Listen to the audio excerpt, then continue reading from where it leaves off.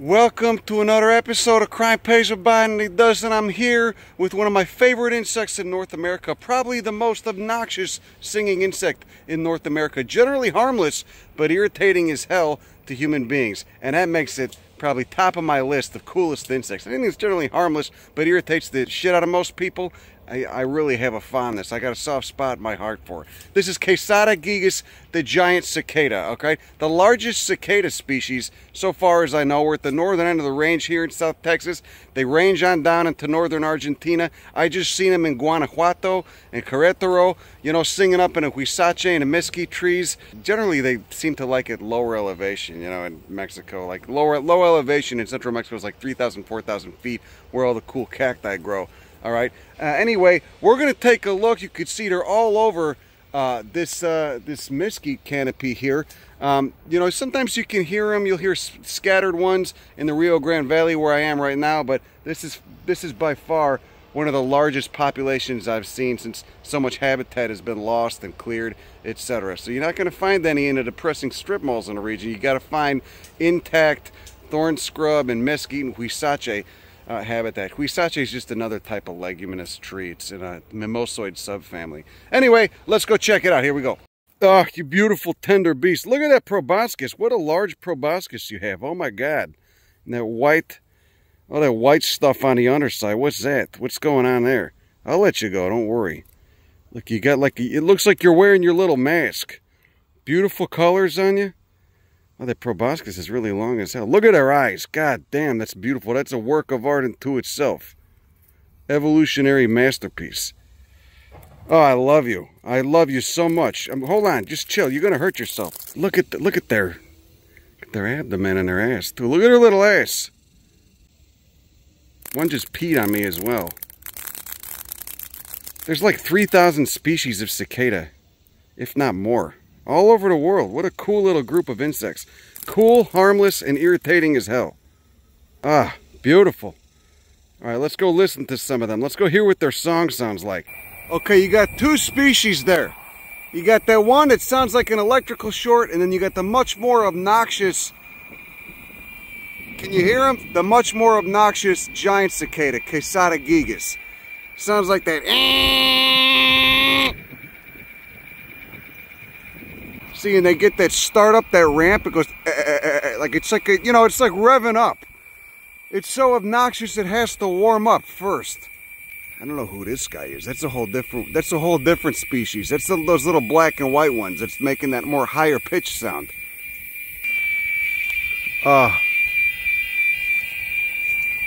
Talk to me, Quesada gigas. Talk to me. Ah, it's beautiful. It's beauty to me.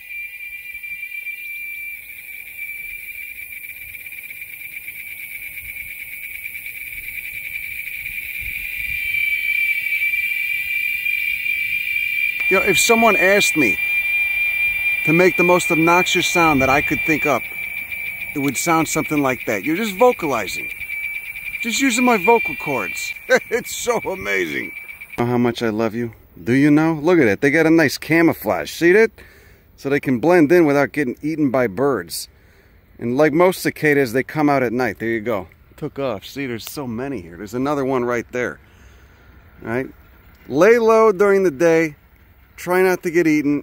And then sing like hell at night.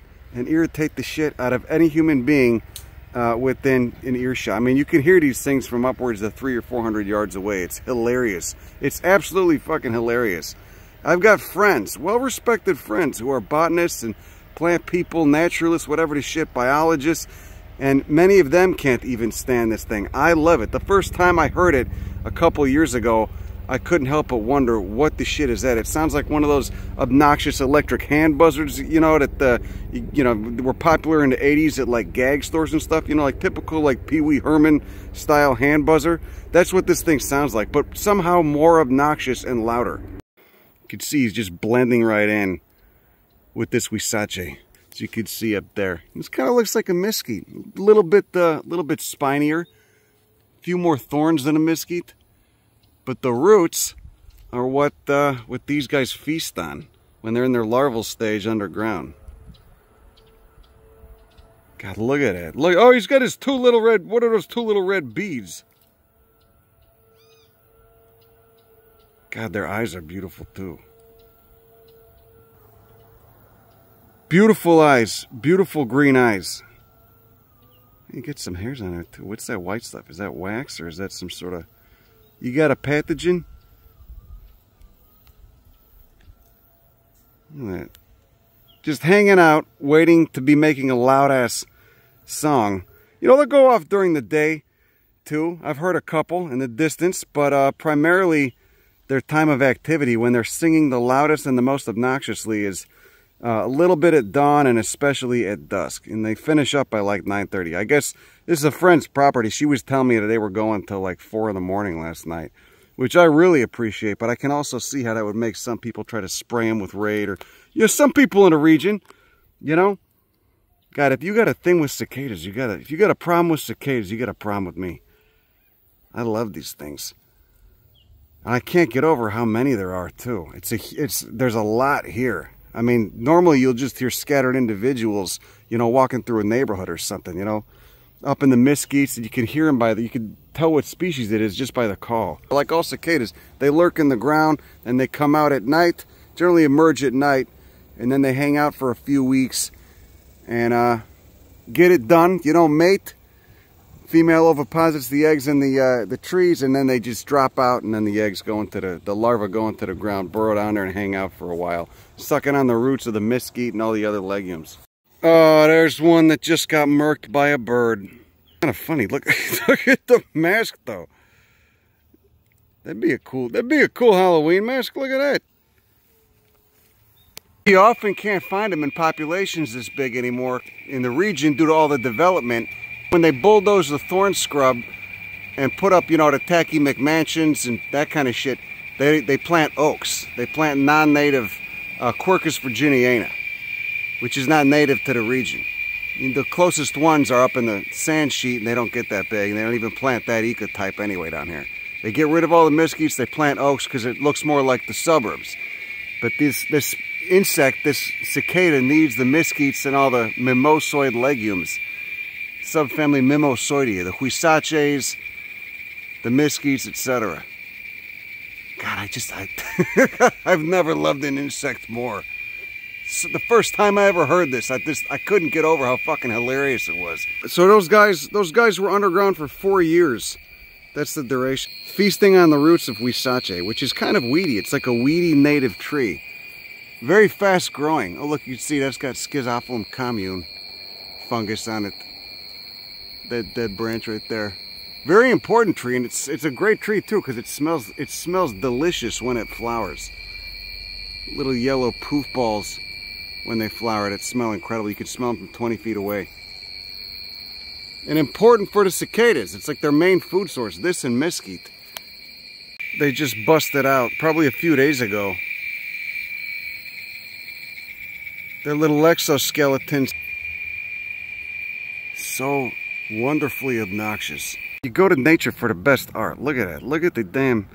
That white material is kind of blowing my mind too. What is that? It looks like a white lipid. What's the adaptive benefit of that? I just can't get over their eyes. They're so fucking gorgeous. Did you know that? Again, just perfectly camouflaged so they don't get eaten during the day. Look at this guy. Look, these guys are always lurking. They're always just lurking, hanging out. Cute little anole. You get the invasive ones and a native one. I mean, the invasive, it's from Cuba, so it's not too far removed. You know, those islands were all connected at some point. They're connected to the lineages that exist here. Oh shit! I'm just trying not to get stabbed by that guy. He was just looking right at me. I got a little too close. Well, I'm not here for you. Don't worry. I'm here for you. You wonderful beast. It's such a cool pattern on their thorax and abdomen too. God, I fucking love cicadas. They're so cool. So much diversity. And they're the ideal gateway for kids too to get into biology and natural sciences because they're such a cool bug. They're loud. They're obnoxious, and you can hold them without having to worry about getting bitten or stung. The most obnoxious insect in North America. I love you, Quesada gigas. Alright, go irritate the shit out of people. Go, go, take off. You could just hear them flapping around up there. See that? See, these things are like prime food source for so many of the birds and mammals in a region, or at least they were when their populations were larger before everything got destroyed, that they've evolved such an awareness of, of anything around them that might eat them. So you get close and they take off. Yeah, I've never seen a population this big. Not here in South Texas. Probably in Mexico there's still some pretty robust populations, but I've never gone into, you know, like a mesquite understory. Well, there's not even any left here really. And just heard them flying around like this. Normally you just hear them by their call, you know, scattered individuals throughout a neighborhood or something, you know. There's a lot of mesquites in the neighborhoods here. Not enough to sustain a huge population. Plus you got to figure all the nasty shit people are always pouring on the grass, you know, all the stupid lawn care, pesticides, herbicides, fertilizers. It probably takes a lot of these things out since they're only like 6 inches below. See, look at that guy. 6 or 7 inches below. Apparently I don't like loud Italians. I can't blame them. I mean, I have a preference for them, but a lot of people can't. It's crazy how many Texans don't appreciate mesquite. Right, a lot of people, I've heard people mistakenly call it invasive. No native plant can be invasive. Invasive doesn't just mean aggressive. It means, you know, came here from another continent, generally. A separate ecosystem. Often the longer those ecosystems have been separated, the more invasive it's going to be. So there's a whole, you know, there's a whole biogeographical factor in the word invasive. Mesquites aren't invasive. They're a really robust tree, and if they're dominating a spot, it's generally just a sign of overgrazing and bad land management. But mesquites and huisaches and so many of those cool legumes and mimosoideae are what these guys need. That's what they evolved with. That's what they specialize on. And what's good about them? What do they, quote, do? Most obnoxious and ignorant question you could ask a biologist. But what do? They help support the ecosystem. They're a vital cog in a functioning ecosystem. All right, what do these do? They feed a ton of birds, for starters. Look at that guy. He blends in so well. They feed a ton of birds, for starters. All right, they move nitrogen through the ecosystem. They aerate the soil, and they're just fucking cool, all right? Things don't need a human purpose to deserve the right to exist. Millions of years evolving together in an ecosystem should be enough. That's virtue enough. They're a vital cog in the machine, the living machine that is the biosphere. Anyway, that's all I got for you today. Have a good rest of your day. Go fuck yourself. Bye. Plant some goddamn mesquites and huisaches if you live in South Texas. Yeah, they really love the Vitellia, Vitellia farnesiana, the huisache. Like my friend Sam Dreggy says, plants are just scaffolding for insects. And you know, he's not wrong. But there's a snout left. There were a couple there was a snout migration a few days ago. Millions of them coming through. I don't know which way they were going, south or north or what, but there were quite a few. Here, you want to take it? Let it go. You can release it.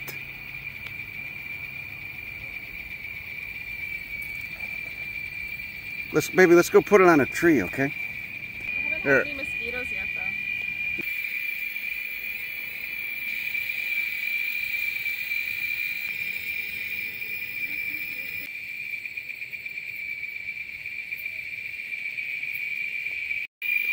Go forth, young beast. Go forth into the world. Look at all the fireflies. That's all the lightning bugs. God, there's so many. That's such a nice sight.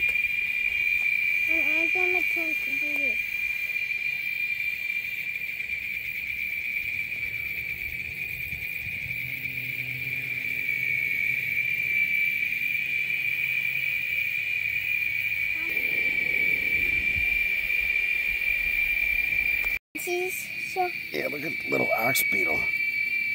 Well, not little, huge. God, just burrowing in there. I couldn't even get photos of him. Okay, no, don't hurt him, don't hurt him. But I'm trying to dig. You're trying to dig? You're not gonna get that. You're not gonna get her out. It's crazy to think that this is what night sounded like before the surrounding region got turned into a giant parking lot and strip mall. This is what nights were like. And you could see a lot of stars too, instead of the pink light pollution created by all the billboards for personal injury attorneys and commercial retail signs. See, this is what we evolved for, not being stuck under bright lights and asphalt. You know, not knocking cities, I love them, but I'm more just knocking sprawl. If you're gonna build a city, put nature in it. Otherwise it gets fucking depressing, you know? Nice jet overhead, by the way. There's still places like this, but there's not many of them left in this region. At least not in the United States. You gotta go across the border to Mexico.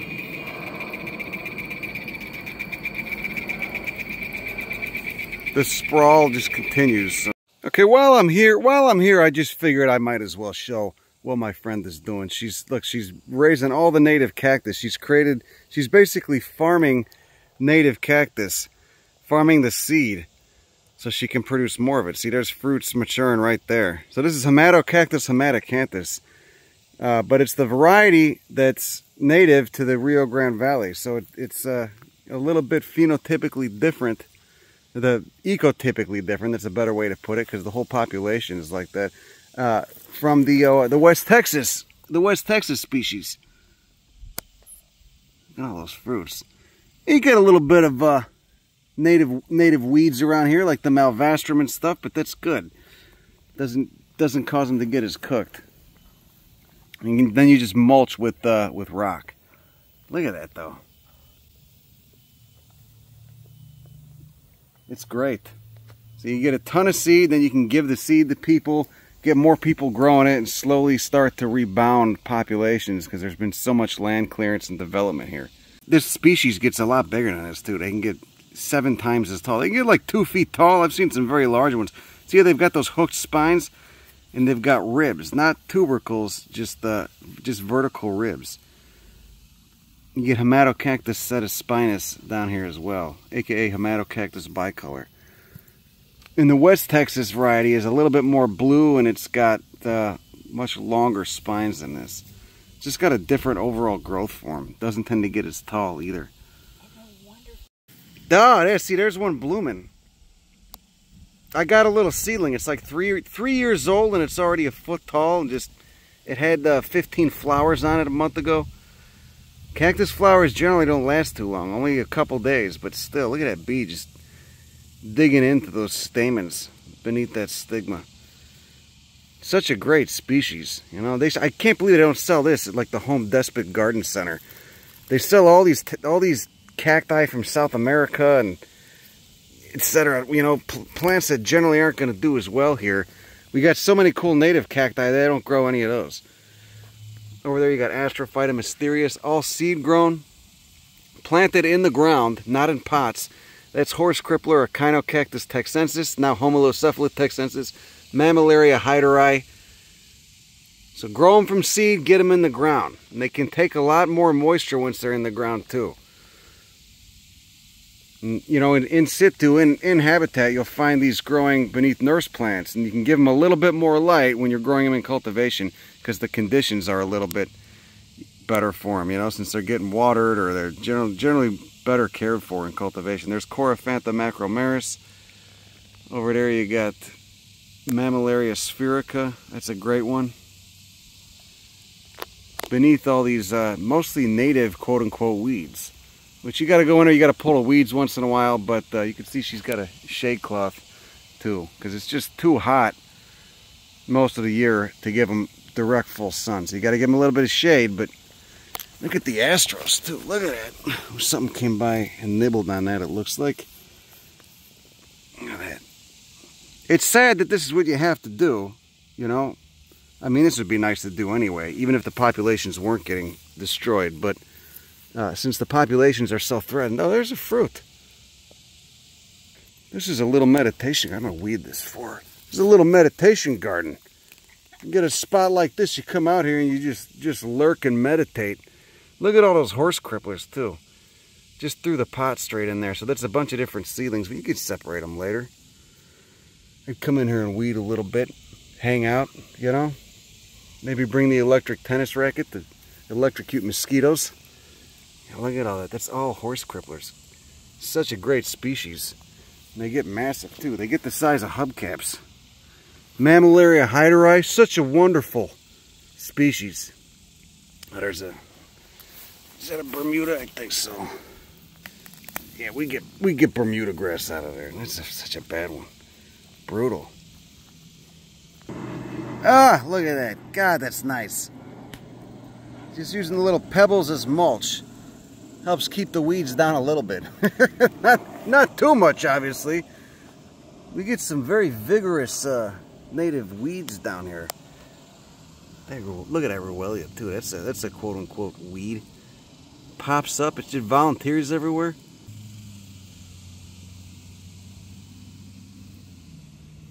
Oh, and then she got Randia Ragocarpa rubiaceae, the coffee family, these are dioecious plants. You can see they got spines too, but those are the fruits maturing right there, looking like little melons. You got opposite leaves, and you get this kind of cross branching structure too, which is why they call it crucio. But apparently the chachalacas love these. You know, our resident little pheasant-like bird, mischievous little bastard bird. I love them.